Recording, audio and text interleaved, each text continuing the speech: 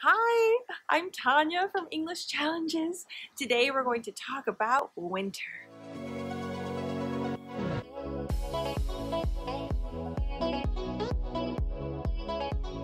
Okay, so today I wanted to do a special video to talk about not just vocabulary, but also phrasal verbs and common expressions, the type that you don't find in textbooks typically. First of all, it is freaking freezing today.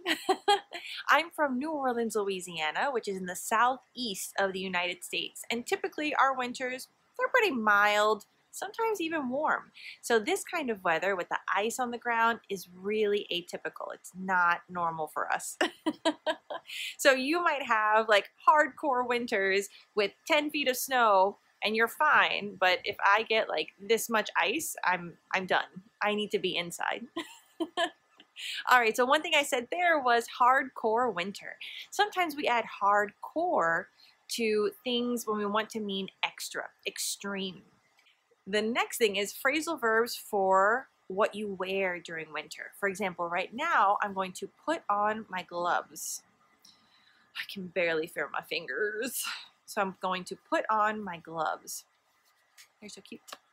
The next thing is I'm wearing a lot of layers. So when it's cold, you layer, which means you have several levels of things. For example, I have a shirt, and then I have a long sleeve shirt, and then I have a sweatshirt, and then I have a scarf, and I have a coat.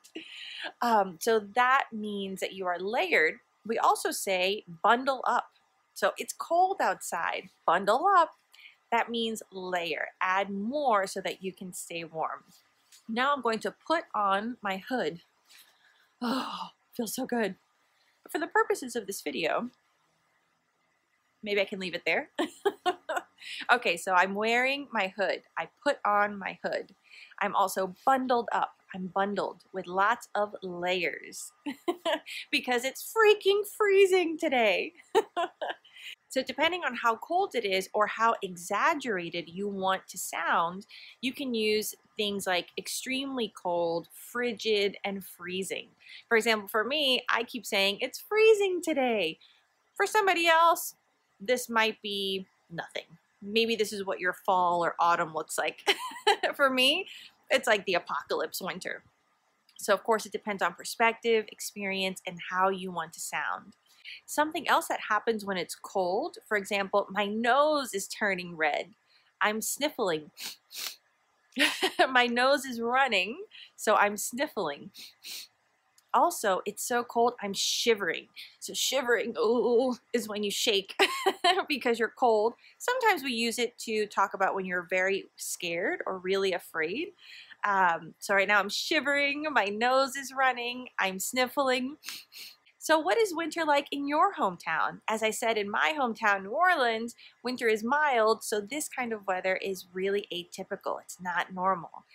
Send me a picture or tell me in the comments below what winter is like in your country. Tell me where you're from. How cold does it get? Does it snow? What do you wear when you have to bundle up? All right, I hope you enjoyed this video. Remember to check out EnglishChallenges.com, and I'll see you next video. Bye.